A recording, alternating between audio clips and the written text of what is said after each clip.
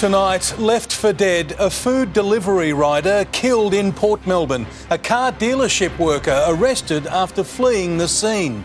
Breaking news, we hear from the young Australian girl who survived a vicious stabbing in London, how Taylor Swift gave her strength. Sports stars left heartbroken over the sudden death of a popular journalist. America's ultimate power couple sends Democrats into a frenzy over Kamala Harris. Sarah's secret, how a Melbourne mum lost 100 kilos in a year. And a bomber's backflip, stalwart Dyson Heppel given a farewell game. Live from Melbourne, 7 News with Peter Mitchell starts now. Good evening. 7 News can reveal a drink driver accused of running down a food delivery rider in Port Melbourne was a car dealership worker who'd borrowed a customer's car for the night. Police claim the driver took off after the crash, leaving the victim for dead. A food delivery rider killed while trying to earn a living. It's tragedy after tragedy in the gig economy. Police say a black Audi SUV collided with the cyclist on Plummer Street just after 8 p.m. The driver allegedly fled the scene before handing himself into police. We have these incidents night after night. It's on a weekly basis where we have a collision and the driver's failing to stop. Sadly, the 27-year-old South Bank man couldn't be saved. He didn't have anything with him, so it looks like he's finished his deliveries for the night and potentially is just riding home. 7 News understands the Audi driver is a worker at a luxury car dealership. He's taken a customer's car home for the night before being unexpectedly asked to bring it back. That's when the incident happened. This is the 18th worker that has died on the job in the food delivery gig economy, and it actually is now a national crisis. The union has previously made workers' compensation claims for families of riders killed on the job who were unable to access the same compensation as employees in other industries. These are workers that don't have any minimum standards, they don't have a minimum wage, they don't have the right to challenge an unfair sacking. The 32-year-old from Port Melbourne has been charged with drink driving and failing to stop and assist after an accident. He'll face court tomorrow. Ainsley Kosh, 7 News. There's been a major update in the case of accused mushroom killer Erin Patterson. Rochelle Brown has the details. Rochelle, a trial date has been set. Mitch, it will be held in April next year near her home in the Latrobe Valley. It comes after Miss Patterson's defence team won their argument to have the case heard locally rather than at Melbourne in the Supreme Court. The 49-year-old is facing 3 counts of murder over the deaths of father-in-law Don and mother-in-law Gail Patterson and Gail's sister Heather Wilkinson. All 3 died in hospital after consuming a beef Wellington lunch allegedly laced with poisonous mushrooms in July last year. Miss Patterson is also accused of the attempted murder of Ian Wilkinson, who attended the lunch but survived, and the attempted murder of her ex-husband, Simon. Now, Miss Patterson has pleaded not guilty to all of the charges. Mitch? Rochelle Brown at Police Headquarters, thank you. An 11-year-old Australian girl stabbed in London is finally back home tonight, bravely telling her story for the first time. Layla Johnson was on a dream holiday with her mum to see Taylor Swift when a daytime walk almost turned deadly. Happy and smiling 11-year-old Layla Johnson is finally back home near Bega. It was bad to meet them under that circumstance, but there are some people that I will remember forever. She was on the holiday of her young life, travelling, watching the Matildas, and a dream to see Taylor Swift, but it almost turned deadly, stabbed at random by a man in Leicester Square. And we just came out of the Lego store when she was jumped on quite suddenly and, did not see it coming, didn't suspect anything, obviously. Her attacker stopped by a brave security guard. I jumped on him, hold the hand in which he wasn't having a knife, and I just put him down on the floor and just hold him and kick the knife away from him. He's just one of many she now wants to thank. There were so many people in hospital and after hospital just that made me feel so much more safe. She's been recovering for more than a week, Australian consular officials even making certain she got to see Taylor Swift before returning home on Sunday and straight on to a stage show of her own. She's the one that's kept everyone else afloat, I guess. She's the most optimistic kid you could meet. Andrew Denny, 7 News. AFL coaches are leading tributes for Sam Landsberger after the Herald Sun journalist was killed in a road tragedy in Richmond. He was hit by a truck at a notorious intersection that locals have been worried about for years. A star scribe gone too soon. Sam Landsberger died after he was hit by a truck, the Herald Sun writer gracing his final front page today. Tragic news yesterday. In a really tragic set of circumstances. An award-winning journalist pinned as a future leader. The 35-year-old was the son of former Western Bulldogs Dr. Jake, the club sharing its support for the Landsberger family. Love to you, Jake and Ian, and we're thinking of you. Sam's colleagues at Fox Footy paying their respects. Anyone who came across Sam realises that he's a lovely person. His final moments were at this Richmond intersection. The driver of the truck that killed him stopped and helped and tested negative to roadside drug and alcohol tests. But he allegedly refused a blood test and has been banned from driving.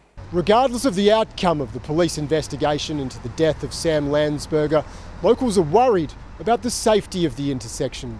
In 2013, a 14-year-old girl was killed there and traffic light sequencing is an issue. Drivers get a green light 2 seconds before pedestrians get a green man, meaning drivers turning left could easily think they don't need to give way to pedestrians, only for the pedestrian light to change moments later. It's just been dangerous for many, many years. I always stand back with the pram. 7 News isn't suggesting the delay has anything to do with Sam Landsberger's death. Rory Campbell, 7 News.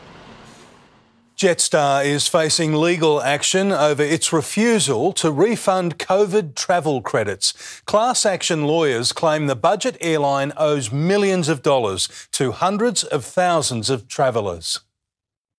Grounded planes meant grounded refunds. 4 years later, some customers still don't have their money back, so they're taking Jetstar to the federal court. Those people were legally entitled to simply get their money back as a refund. Instead, Jetstar passengers were sent credit vouchers with strict conditions on their use. This new class action will try to force outstanding refunds and seek compensation for holding the money so long. If you think about these hundreds of millions of dollars that Jetstar unlawfully held for years, at any ordinary interest rate, this is a huge amount of money.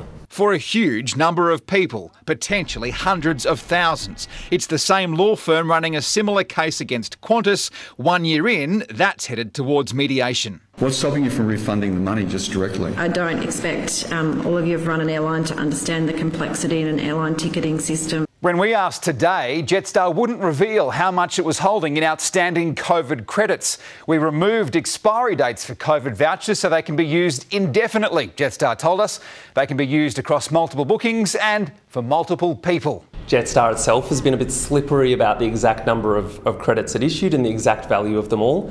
What we can say is the value of those credits was in the hundreds of millions of dollars. And across international and domestic flights, passengers will join the class action automatically if they were given credit for a cancelled flight between 2020 and 2022. Blake Johnson, 7 News. A Melbourne woman has avoided jail for her role in a mother-daughter drug syndicate. South Sada Sankanoni was sentenced to a 12-month community corrections order after mailing hundreds of drug-fuelled parcels that had been packed by her daughter. South Sada, did you really not know what was in the packages? Sansanakone's daughter is already serving 17 years behind bars. Misbehaving federal politicians could soon be fined up to 5% of their salary, booted from powerful committees and even suspended from Parliament. The Albanese government hopes to have new laws passed by October. Almost 3 years after the Set the Standard review and after a civil court found Brittany Higgins was raped in a ministerial office more than 4 years ago. This parliament should serve as a model workplace for our nation. But doesn't. Heckling, bullying, shouting, intimidation. I've never seen the behaviour that I see, particularly in the chamber, in any other workplace in my entire life. Senator David Vann accused of sexual harassment, Liberal MP Karen Andrews subjected to it by a colleague, ministers having affairs with staffers, most still in Parliament, but in almost any other job would have been sacked. It's different for members of Parliament, so they are essentially employed by their electorates. And can only be voted out. But under a new workplace code of conduct will now face fines of up to 5% of their salaries, about $11,000 and more. Suspension, removal from a parliamentary committee. An independent parliamentary standards commission to investigate complaints against politicians, staffers, bureaucrats and journalists, with powers to name and shame and recommend action by Parliament's Privileges Committee. But that still means they can't be sacked, and the process won't be entirely independent, politicians ultimately passing judgment on politicians. I definitely think they should be setting the standards, yeah. Everyone needs a code of conduct in their workplace. These are the representatives of our country and everyone should be held by the law. Especially those who make the laws. Mark Riley, 7 News. Australian tennis star Nick Kyrgios has hit out at anti-doping bosses after world number one Jannik Sinner escaped a drug ban. The Italian tested positive to steroids twice earlier this year, but a tribunal accepted they were accidentally absorbed. Kyrgios slammed the decision, telling Sinner he should be gone for 2 years. His performance was enhanced. Sinner was instead stripped of more than $480,000 prize money and 400 ranking points. Barack and Michelle Obama have sent the Democratic convention in Chicago into meltdown. America's most powerful political couple threw their support behind Kamala Harris while delighting in painting Donald Trump as an unhinged villain. America, hope is making a comeback. The former First Lady commanding the crowd. There is no other choice than Kamala Harris and Tim Walz. No other choice. Warning what the Democrat nominee will face. Donald Trump did everything in his power to try to make people fear us. Who's going to tell him that the job he's currently seeking might just be one of those black jobs? Warming up the crowd for the man who made it so. America's 44th president, her husband Barack Obama. One of the most influential Democrats, his election made history. I'm feeling fired up. Now throwing his support behind a candidate who could follow his path. America's ready for a new chapter. America's ready for a better story. We are ready for a President Kamala Harris. The symmetry unmistakable. America's first black president now asking Americans to elect for the first time a black woman as president. Party faithful throwing a boisterous roll call. The candidates beaming into the convention on a big screen. And hello to everyone joining us from exciting Chicago. A two-state show of strength as the nominees campaigned in Wisconsin. This is a people-powered campaign. In Chicago, Tim Lester, 7 News. A crash outside police headquarters on the corner of Latrobe and Spencer Street today caused traffic mayhem in the city and Docklands during the morning peak. A driver suffered a medical episode, colliding with a police vehicle before taking out a traffic light control box. The driver and police officers were not hurt. A Victorian man enraged by his wife's attempts to leave him has tracked his family to Sydney to unleash a shocking shooting rampage. He opened fire on his elderly in-laws before shooting an innocent man. Through a shattered window, a broken family, traumatised but alive. I'm very thankful that we are not looking at another tragic domestic violence homicide. A 50-year-old Victorian man smashed into this Auburn home searching for his estranged wife and 2 children. And the woman was seeking refuge there for a short time as part of planning separation from her husband. But nowhere was safe. Armed with a gun, her ex took aim at her elderly father. The gun jammed. He fired at his mother-in-law. Luckily, he missed. Some people were shouting, and just after that I heard the gunshot. He then turned on strangers, attempting to carjack one woman, then a man, shooting him in front of his teenage daughter, leaving him seriously injured. A shot has been fired into the car through the driver's window, impacting the right shoulder and facial area of the driver. The gunman then turned his weapon on himself. His body found on a nearby riverbank. It is scary. Police in New South Wales last had interactions with the man 35 years ago. He hasn't had any run-ins with Victoria Police in a decade. Investigators say there was nothing about this family that would cause any immediate concern. Tonight, they are just relieved innocent lives weren't lost. Bill Hogan, 7 News.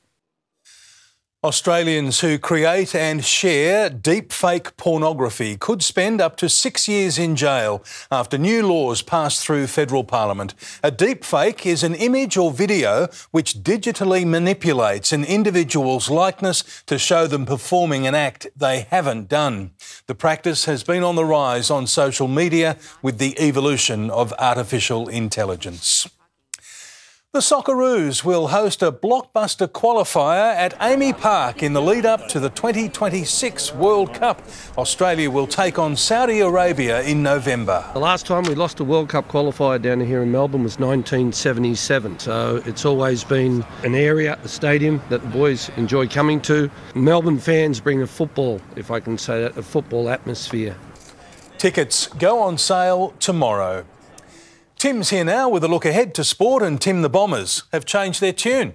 They have. Mooch Essendon fans now have one last chance to farewell a club champion. That's coming up. Also, the exclusive interview revealing a shock trade twist. We go one-on-one with Tom Hawkins about his September plans, Bulldogs coach Luke Beveridge and his left field comparisons. I'll get myself into trouble here, whether it's a salamander or a chameleon or it's just your garden variety lizard. The Premiership star has hung up the boots, Mitch. That's all coming up. They change colours, do they? He's always entertaining. Thank you, Tim. Billionaire Mike Cannon-Brookes has just been given the green light to build Australia's biggest solar farm. What it means for power prices is next on 7 News. Also ahead, a fire emergency unfolds on the Westgate Bridge. Bye-bye Bennifer, why Hollywood's biggest couple is calling it quits. And coming up later, the new rules to let Melbourne workers ignore their boss.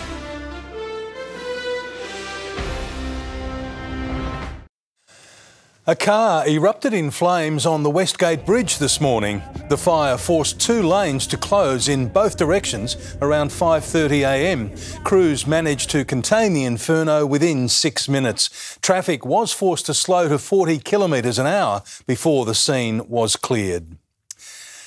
An Australian billionaire has been given the green light to build the world's biggest solar farm. The bold plan from Mike Cannon-Brookes will help Australia sell energy to Singapore, but experts are questioning its viability. Australia's tech tycoon Mike Cannon-Brookes at the site of his Atlassian Empire's future Australian headquarters. Celebrating the halfway point of the construction of what will be the world's tallest hybrid timber and steel office tower. Looking forward to 2027 when we can actually move in. While another of his ambitious projects hits a major milestone of its own, the federal government giving environmental approval to the Sun Cable venture. This is Australia's largest ever renewable energy project. A bold plan to turn an old pastoral station in the heart of the Northern Territory into a massive solar farm, transporting electricity first to Darwin via 800 kilometres of overhead transmission lines, then on to Singapore through 4,300 kilometres of sub-sea cables. It's looking for a very significant amount of electricity to power artificial intelligence, software, big data banks. Developing the world's first intercontinental grid. A decade-long initiative to try to make a huge change in Australia's export industry. But significant doubts remain about the viability of the multi-billion-dollar project, with a final investment decision not expected until 2027. I wouldn't be betting my house on Sun Cable coming off. Rob Scott, 7 News. Opting into a subscription can be easy, but it's often complicated to opt out. The Consumer Policy Research Centre found 75% of Australians have had a negative experience. Companies use subscription traps like complex websites to make it difficult. The Consumer Watchdog is calling for a ban on those unfair methods. Hollywood's most talked about couple has called it quits again. Jennifer Lopez filed for divorce from Ben Affleck just 2 years after their fairy tale wedding, and splitting up their epic fortune could get messy. Just last year, this documentary celebrated what they called the greatest love story never told. You don't know how much to give, how much to reveal. Ben and Jen never say never to divorce, as it turns out. It's hardly a surprise. I mean, the speculation has gone on for months. They secretly split back in April. If I'm going to fail, I want to at least have a chance to fail on my own. You don't need to worry about Ben, let me just tell you. But J-Lo made it official today on their 2nd anniversary. You'd have to say she's making some sort of statement by doing that. J-Lo filed the documents on her own, like she literally put on an outfit and went down to the court by herself. It's their 2nd try at love. The first time ended in tears too, almost 20 years ago. A preview to this latest train wreck. They got married for love. They didn't care about the money, but now they're going to have to worry about the money. Even if you were broke, my love don't cost a thing. Well, that's not true. The couple doesn't have a prenup, so lawyers will have to carve up their fortune, thought to be around $1 billion Australian dollars. This is so crazy, right? I mean, celebrities of this level not having a prenup? Starting with their $100 million home. I'm still Jenny from the block. Used to have a little, now I have a lot. Just not love. In Hollywood, Miley Hogan, 7 News. Jane Bunn joins us now, and Jane, that was quite a cloudburst mid-afternoon. Mitch, it did. It came, it delivered, and it rapidly moved on. One shower grew as it moved through the city and eastern suburbs, growing into a thunderstorm, but only affecting those in its path. Another one followed, this one in through here, that one for the north, with more hit and miss activity this evening. The downpour has more bark than bite, not adding up to much in the rain gauge. The city had 4 millimetres in the past week, 3.4 this afternoon, well short of the August average. Earlier it reached 19 in the city, 4 above average. There are even warmer days in the outlook. I'll have more after sport, Mitch. Looking forward to that. Thank you, Jane. Victoria's TAFE teachers are fed up taking strike action for the first time in more than a decade, with a promise of more to come. Also ahead on 7 News, new clues at sea in the race to find a missing billionaire. The tragic reason King Charles has paused his summer holidays. And a golden dream comes true for Australia's youngest ever Olympic champion.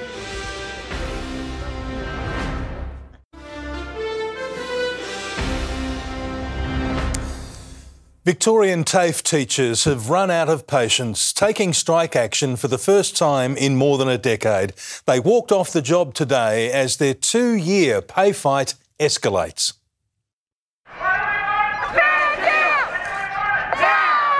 TAFE teachers claim they've been dudded, treated like second-class citizens compared with secondary school teachers. I'm not paid the same. I do the same job.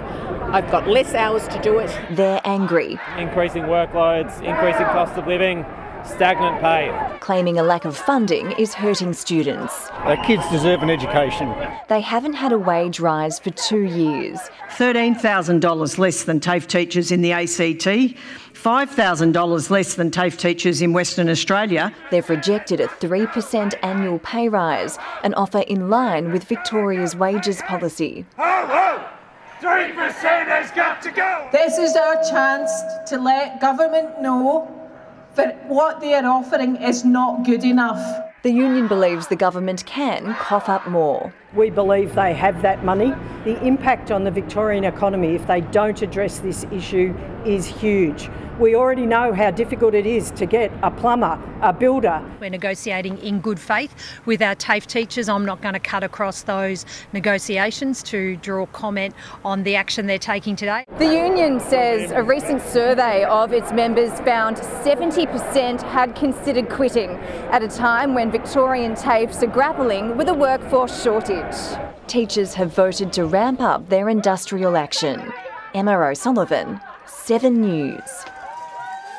New video shows the moment a luxury yacht sank off Sicily. The lights of the vessel can be seen slowly sinking into the water. The search for missing British billionaire Mike Lynch and 5 others is entering a 3rd day. Divers have opened up the hull 50 metres below the surface, but can't move inside because of furniture blocking the way.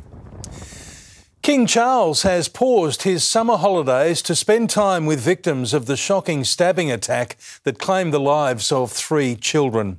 The monarch travelled to Southport in the north of England, where he was welcomed by huge crowds. It could have been a sombre occasion, but the monarch's visit brought cheer to a community still in mourning. King Charles arrived in Southport to a sea of local faces, slowly inspecting the town's floral memorial site that still grows. 3 weeks ago, at a Taylor Swift dance class, 3 young girls were killed and many more injured in a random stabbing attack. A tragedy that left a country in shock and sparked a violent response as riots rocked the UK. This visit, a healing step. Inside the town hall, the King privately met young survivors and heroes like John Hayes, stabbed when he ran into the class to help. I've said hello to the King.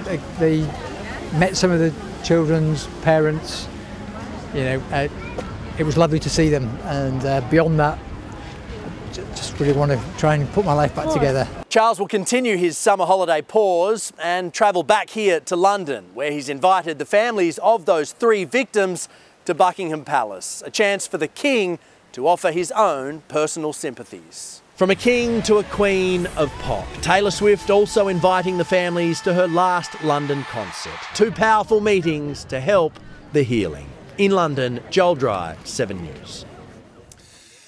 Australia's youngest ever Olympic gold medalist has finally received the prize she most desired after carving out history in Paris. Skateboarder Arissa True was promised a pet duck from her parents if she won gold. Today, the 14-year-old was presented with the duck live on Gold Coast Radio before confirming she plans to take her new pet for walks to the local skate park.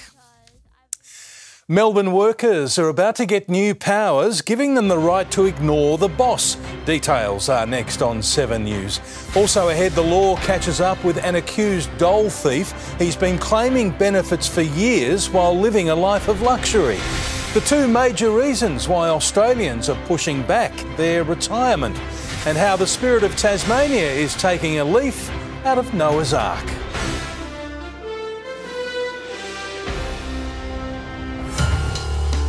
Tonight's edition of The Nightly is out now. Australia's only digital newspaper to drop nightly. Free to your device every weeknight. Spend your night wisely at thenightly.com.au. A man on unemployment benefits for 5 years has been busted with a blue Lamborghini, a Harley Davidson and 2 Rolex watches.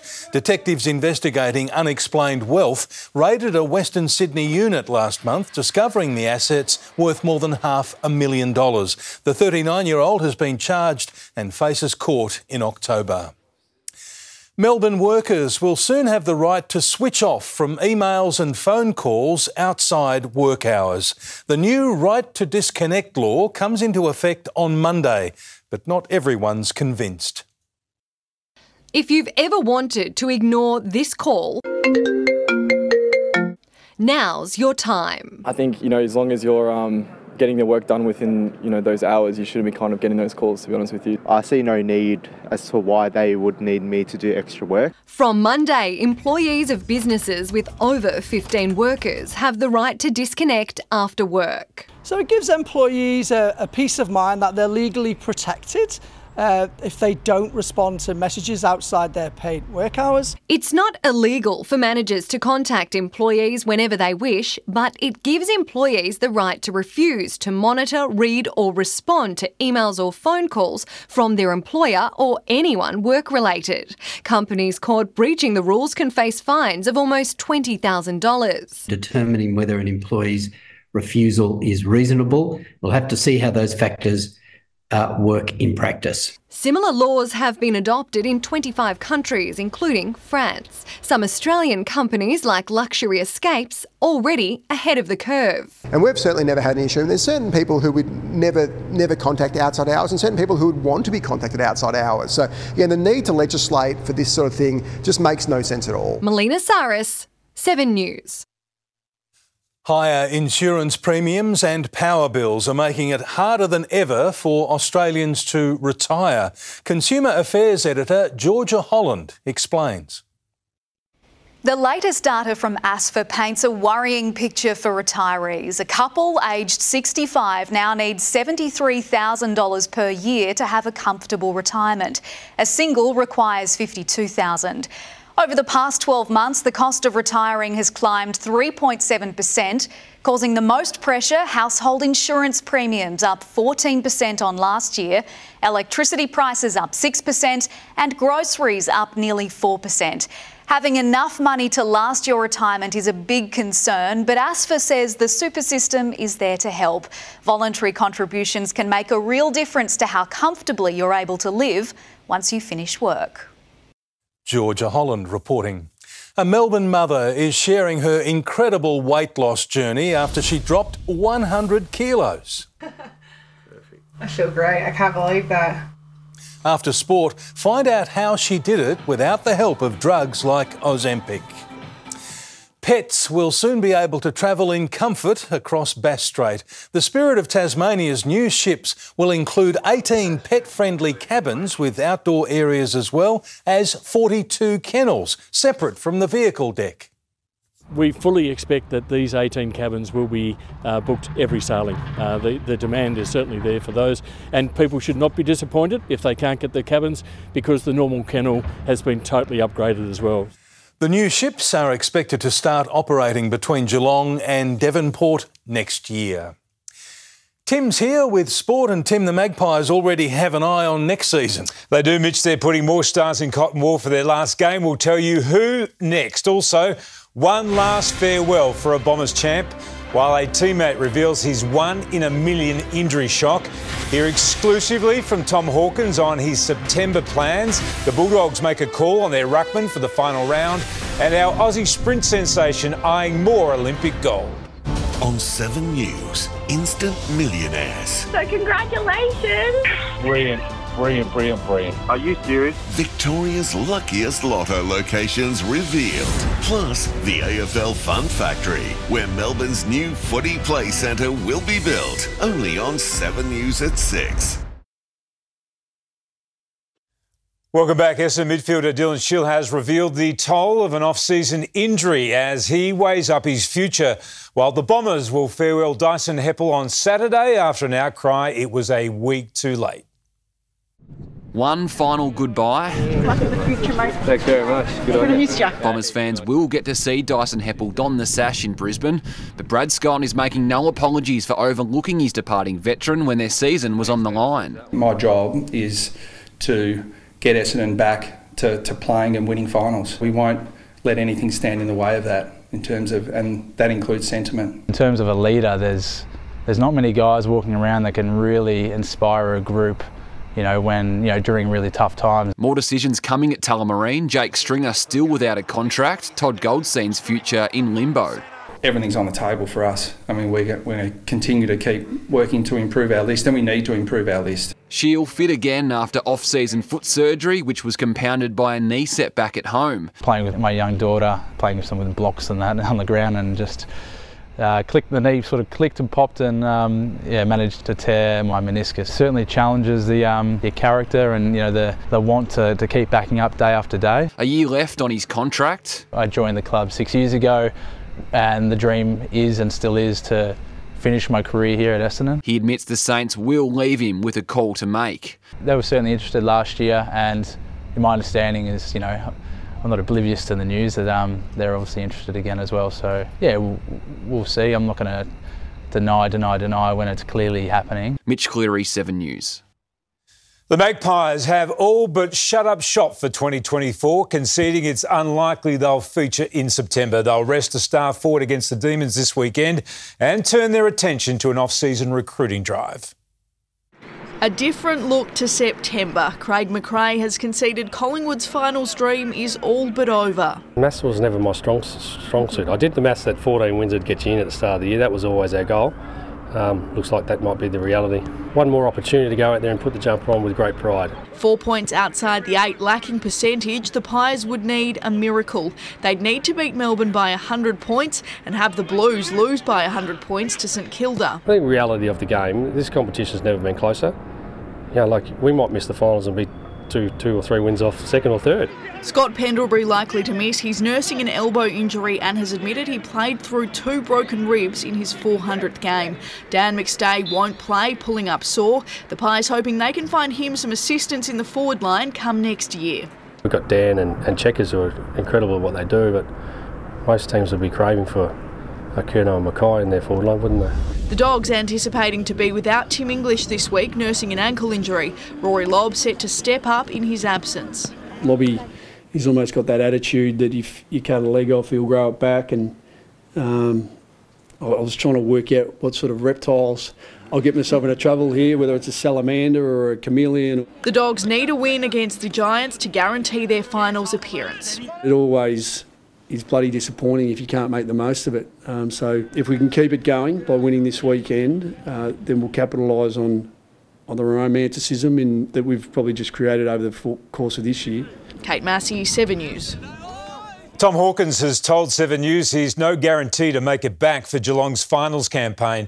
Theo Dropoulos has the details, and Theo, it looms as a huge blow for the Cats. Well, Tim, this is the strongest the 36-year-old has been on his future, saying he just doesn't know if he will return this year. Now, Hawkins is making progress in his recovery, but the left foot that's been the stabiliser for so many of his 794 goals, now threatening to end his glittering career. I'd love to be able to have a bit more confidence or say with a bit more authority when the return date is, but I just unfortunately don't know. So I'm excited by the idea and the prospect, but there's still a little bit of work to do.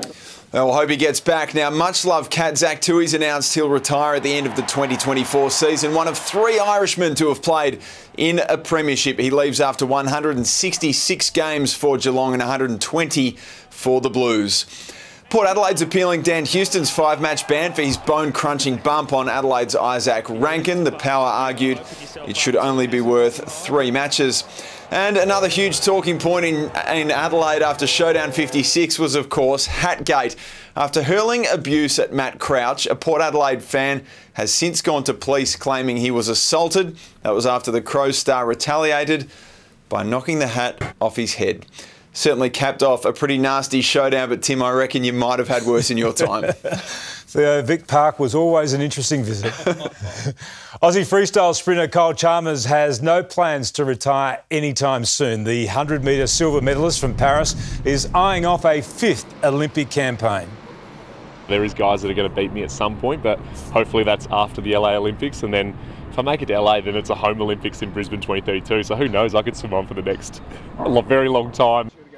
Chalmers will be 34 by the time the Brisbane Games roll around. Shane Woden and Nick Larkey are the special guests on the front bar at 9 o'clock tonight. Mitch, then it's a massive edition of Talking Footy. Always love going to Victoria Park, by the way. Yeah, of course you did. Get a shower before you went into the showers. Thank you, Tim. And it was cold. Melbourne has a new biggest loser after a mother shed a staggering 100 kilos in just 12 months. She achieved the life-changing result without weight loss drugs or surgery, instead taking it back to basics, and it's helping keep the weight off. Weighing in at a healthy 87 kilograms, Sarah Parker has lost an incredible 100 kilos in just 12 months without surgery or drugs. Very proud. My face has changed, my body shape has changed. From a size 30 to a size 12, after a decade-long struggle. My doctor said, "You're going to die if we don't sort this out now." High blood pressure, cholesterol and heart rate forcing Sarah to take action, switching to calorie-controlled light and easy meals and daily exercise, seeing her lose the equivalent of 2 entire people. I am absolutely in awe of her. As I said, she's done such a fantastic job. Deprived of sufficient food as a young child, Sarah binged on comfort carbs. I was diagnosed with PTSD and hunger was my main trigger. Nutrition psychology is a growing area. The 36-year-old now so healthy she'll represent Victoria next month in its highest ranking All Abilities netball team. The challenge now is to keep the kilos at bay. Radical weight loss can be difficult to sustain, and obesity experts say regular vigorous exercise is just one of the keys to long-term success. Eating a diet that's wholesome, making sure that you get enough sleep and moving as much as you can and as often as you can.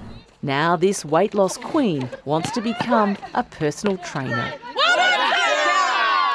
Jackie Quist, 7 News. Jane's back now with the forecast. And Jane, when are the showers clearing? Mitch, they shouldn't stick around long. We're heading into sunshine. Fitting for tonight's bright side. A field of hope as thousands of flowers flood the city.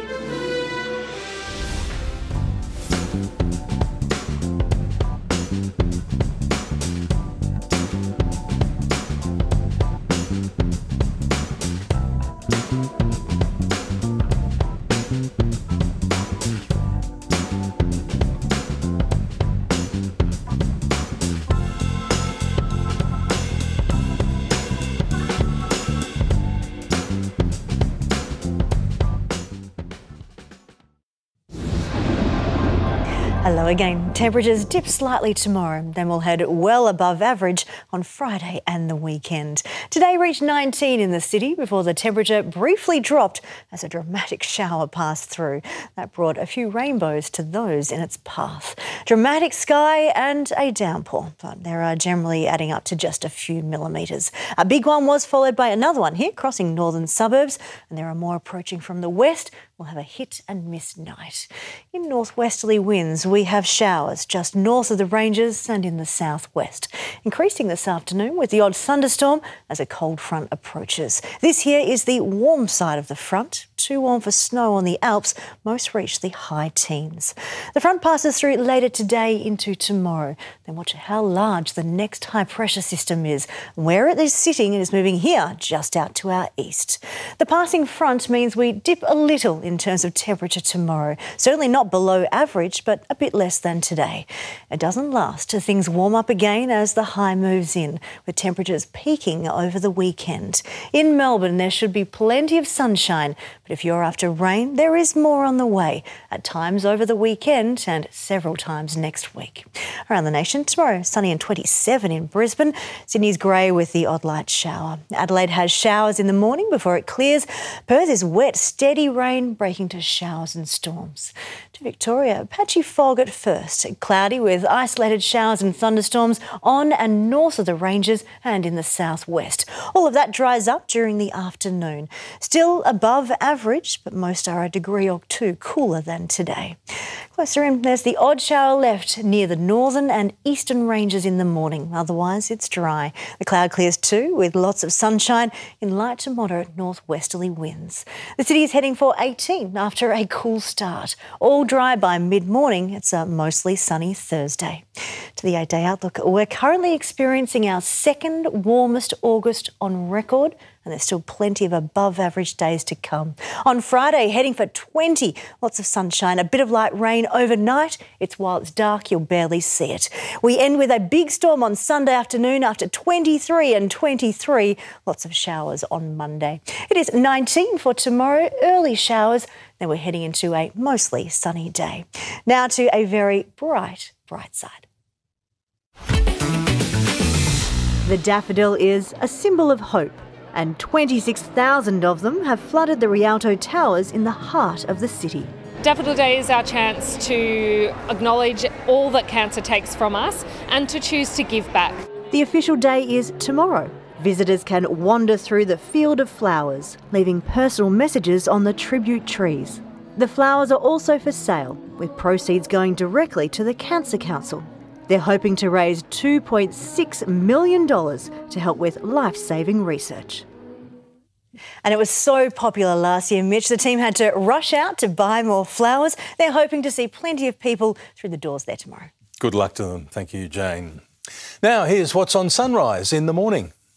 Thanks, Mitch. Tomorrow on Sunrise, easing the bite in the cost of living crisis. Expert tips to keep your food fresher for longer. Plus, Bluey's big new announcement and Melbourne music legend Tina Arena live. See you in the morning.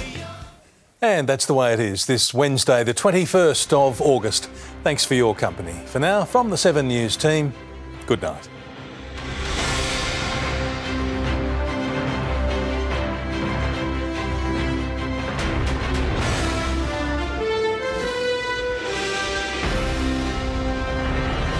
The 7 News app will give you the news you want every minute of every day, including breaking news alerts. Download the 7 News app now.